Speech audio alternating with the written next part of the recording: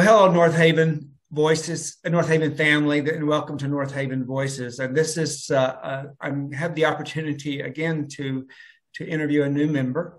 Her name is Teresa Scott, and who joined with her daughter back in July. We're going to hear Jennifer share her story as well. But welcome, Teresa, and thank you for taking the time to visit with us. So. It is a pleasure. I always enjoy greeting you on Sunday mornings, you and Jennifer. So it's just great to have you part of our family. So thank you. Thank you, Don. So tell us about Teresa. Your background. What do you do? What are your passions? Well, I've been married for 36 years, and I have 3 daughters, 3 grandsons, and a granddaughter. And love my family. Very family oriented. I am a computer operator for Anthem Insurance. And I work on a government contract for the military in the mental health division. So I'm not directly involved in the help that the military, the veterans receive, but I do support that contract, and I'm very happy with that. Oh, that's wonderful, wonderful. I'm a licensed professional counselor, and I worked with the military when both wars, both wars were going on. I was working with the military families, so it is a grateful. I feel honored to have that opportunity to work with them. So, and I can tell you have the same feeling. Yeah. So. Yeah. So you were raised in Dallas? Actually, I was born in Wichita, Kansas. Okay. And moved to Irving, Texas as a teenager, and went to high school there. And then shortly after about 4 years after graduation, I met my husband, and he has 2 daughters. So we married, we married in the church. I always love that because, you're making a lifetime commitment in front of family, friends, and God. That allowed me to become the mother to his 2 daughters. Oh. Yeah. And then we had Jennifer 2 years later. Currently live in Farmers Branch. We've been here for several years. My husband's retired, and as I mentioned, I'm still working. Oh, sweet. Yeah. So what brought you to North Haven? Well, my nephew, Kevin Hardis, invited Jennifer and I one day, and I had been looking for a church. I was attending a church in Farmers Branch, and it just wasn't quite what I was looking for. It was nice, but I just didn't feel the fellowship was all that outgoing or I don't want to say giving, but yes, giving. So when Kevin invited us, we attended, and I immediately fell in love with North Haven. Oh, good. Yeah, Reverend Ann is wonderful. I love the sermons, and the people are so very nice and supportive, and decided to become members after a few weeks of visiting. Yeah. Well, we're so happy. It was a big, exciting day. When I know we had a couple of people join the same day y'all did. So that was just wonderful, especially with the COVID. It's just great to have new members, So, So thank you. Yes, and I think we had a baptism that day, which was wonderful as well. That's right. That's right. So tell us about your spiritual journey I was raised Roman Catholic. Okay. Very strict, very ritual religion. And it gave me a lot of structure in my life. As I got older into my 40s, I just felt like I didn't agree with a lot of the not beliefs, but I'm searching for the word. I'll just say beliefs of the church. And so I started to venture out spiritually and ended up at a Methodist church in Carrollton. Okay. I did not join at that time. We did move to Tyler, Texas, and I joined a church there in Tyler, a Methodist church, and have been comfortable within the Methodist religion. Oh, great. Yes. Well, good for you. Good for you. So, do you have a special spiritual story or verse that you maybe live by, or that has inspired you? Yes, I like Ecclesiastes verse 3. I think it's so well-rounded in the way that life is. I've had a lot of joy in my life. I've had some sorrow, and it speaks to me just the good and the way we have to change with the times, with the seasons in our life. Oh, sweet. Just to kind of learn how to adapt, Yeah. especially after what we've done in the last couple of years, So who had expected all of this, right? So, yeah. Well, tell us what brings you joy. I know you said your family does. Anything other hobbies or what brings you joy? Well, primarily my family. Again, that's one of the commitments my husband and I, which drew us together. We knew we wanted a family together. But I do like to do needlework. It's very relaxing for me. So I do needlepoint and embroidery. I like to read as well, but needlepoint usually wins out on my time. Oh, wonderful. Wonderful. Yeah. So yeah, when you make needlepoint, are you making like stuff for the family or? Well, I make it, but I usually end up giving it to family. Yes. No. Okay. So, yeah. Well, we have the creatives group that I don't know if you've heard about that group. So I don't know if you might be interested in, because you have a work schedule, so it may be difficult for you. Yeah. But, yeah. Well, I'll definitely check into it. Yeah. Well, yeah, it meets on Thursday morning on Zoom. So you might enjoy that. I will send you information about that. I'll email it to you. Okay, great. Thank you. Yeah.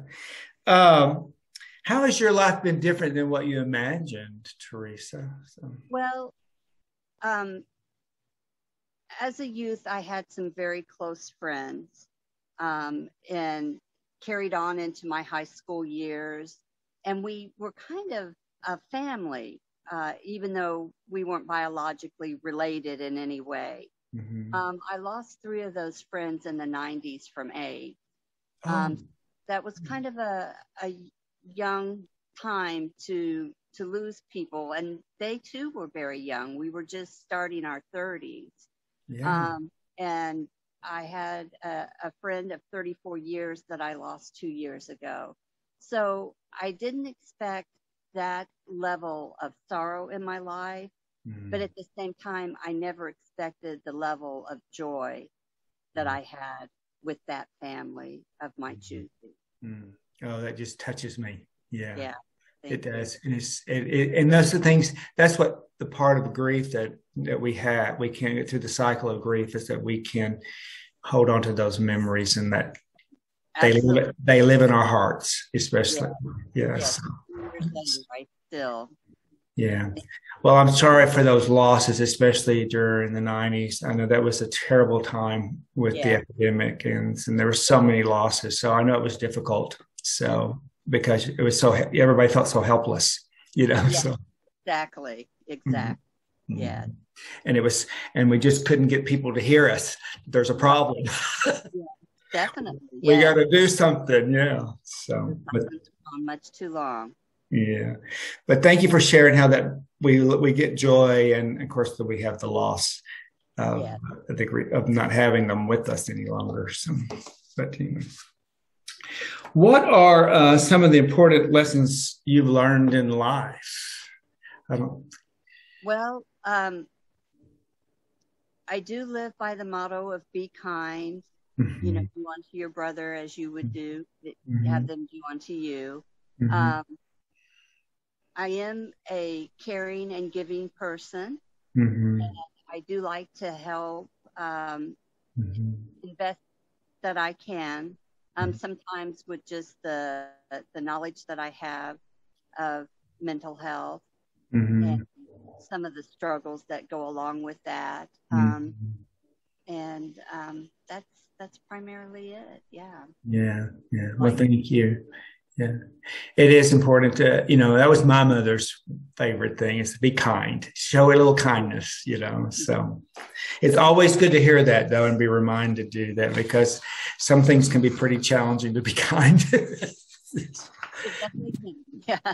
Say that again. Those challenges. Yeah. Yeah. It is. It is. Let's see.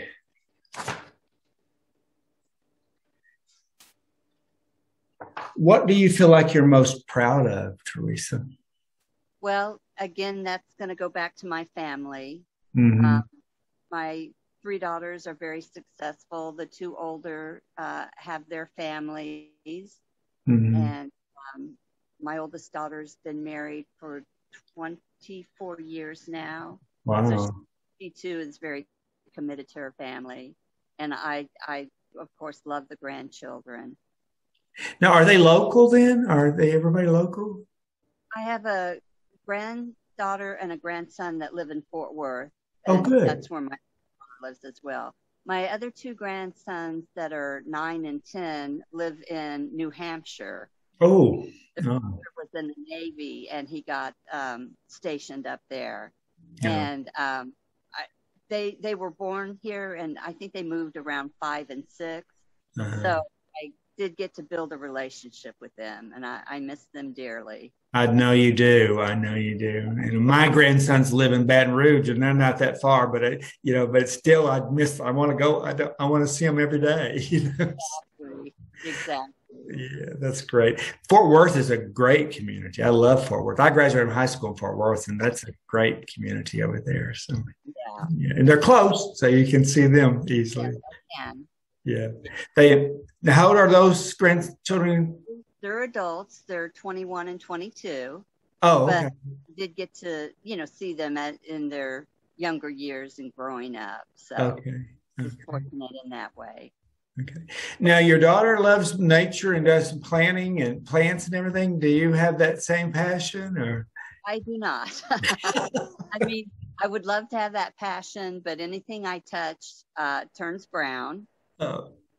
I love the outdoors, but at the same time, I'm allergic to trees. Oh, goodness. I have to limit my exposure outside. Yeah. Well, you and I are connected then, because everything turns brown for me too. Yeah. I always have this desire. I'm going to do something. I'm going to plan something. It's going to be this. Yeah. Not going to work. So I have to accept that. That's just not in me. Yeah, I'm an awe of Jennifer and her ability to. Yeah. So Teresa, in closing, how would you like to be remembered?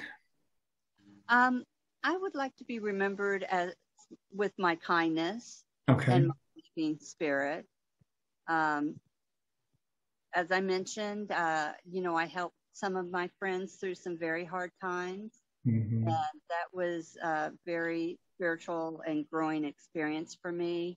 And I just continue with that kindness and that giving. Well, I can tell by when you talked about the 90s and being present with that family of yours, and being present with them as they transitioned, so and now you bring that gift to others, so thank you for that. So thank you for choosing Northaven, and thank you for your beautiful words about the love you experienced there. And we are so glad to have you. And it's such a pleasure for me to be able to sit here and get to know you better. And I know everyone that's going to listen to this will love getting to know you, and Jennifer as well. So thank you for taking the time, and have a wonderful evening. And we'll see you Sunday. Well, my mother's turning 90 this Sunday, so I'm going to San Antonio. Oh. The sound went off. Oh, there you go. Now, you said your mother's turning 90, so you're going to San Antonio to celebrate her 90th. Yes. Oh, sweet. About that. No worries. Yes, we're going to celebrate her 90th birthday, my sister and I. And really looking forward to that. Good. I know what a big celebration that's going to be. Yes, definitely. Well, definitely. Be safe traveling and have a wonderful time with your mother. I know it'll be a very special time. So, okay. You take good care. Thank you, Bob. You All as well.